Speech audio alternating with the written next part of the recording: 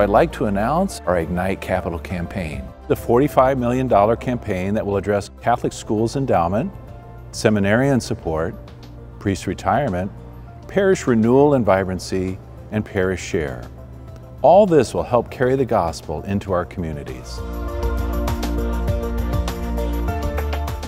I was ordained May 30th, 1970, 51 years ago.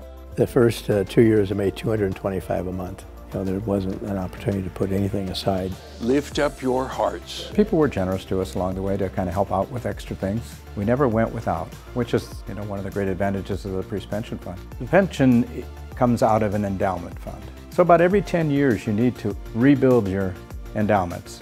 And the priest pension fund certainly is one of those significant endowments. It's critical that priests can retire. You need to have some way of being able to pay your expenses.